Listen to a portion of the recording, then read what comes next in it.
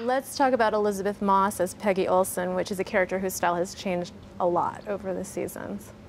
It has. I mean, from season one, from her, getting pregnant and having to, disguise the pregnancy, was one challenge, to make the audience believe that she was gaining weight instead of being pregnant was very challenging, and just the challenges of all the different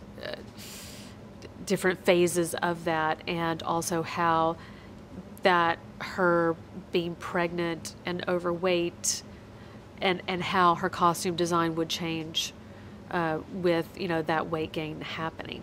So she started out being very cute and youthful, and to really becoming more and more dowdy by the end of the season for when we see her having the baby.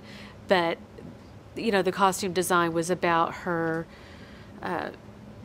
really hiding herself as that time progressed.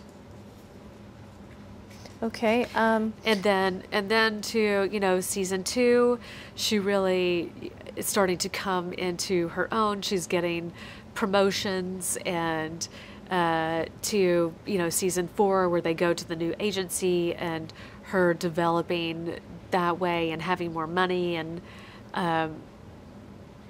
to season five, where it's really about her being a total worker bee. And I wanted her to play with those elements of the feminine and the masculine.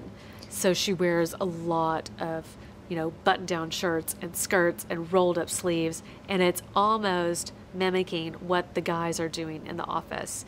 Then we have this huge change for her in the end, where she has a new position and she leaves the agency, and it's like, she's like a butterfly.